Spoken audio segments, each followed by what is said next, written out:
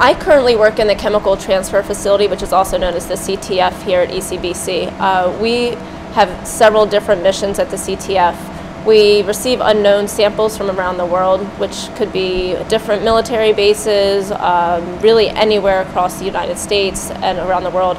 We analyze the unknown samples to determine what is in that sample. Is it chemical warfare material? Is it biological?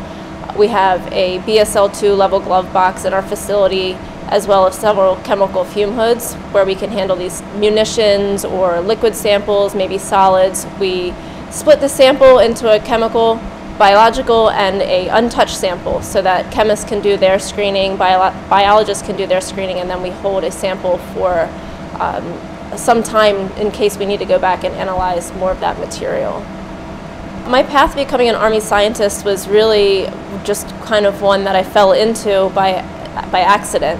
I didn't know that I wanted to work for the Army when I was in school. I knew that I wanted to work in a lab as a chemist, but I wasn't sure if I wanted to pursue the pharmaceutical industry or any kind of laboratory industry, not necessarily the Army. September 11th happened to occur, and Battelle Memorial Institute was hiring a large amount of chemists at the time, and I happened to apply for the job and got a job as a contractor for a year, supporting ECBC contracts. I never would have thought that I'd be working with chemical warfare materials. This is a world that I didn't even know existed until I got the job at ECBC. It's an extremely important job. Working with neat agents is something that I certainly never thought I would be doing.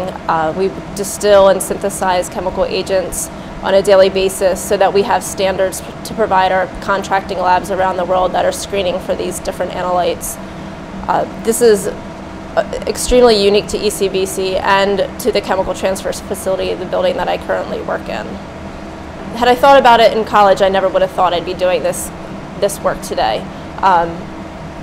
It's extremely rewarding, and I've learned so much in my 10 years here at ECBC.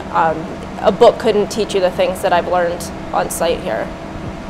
The advice I'd have for a person pursuing a career in science and technology would be to start coming up with your goals now. If you're a high school student, get involved in the STEM programs that are out there. If you're a college student, start doing your research on the different communities that are out there doing these interesting laboratory works. Come up with your goals and come up with the path to achieving them. Find a mentor in a group that you'd like to work with. Start contacting people to get your name out, and come get on site and see what the ECBC has to offer.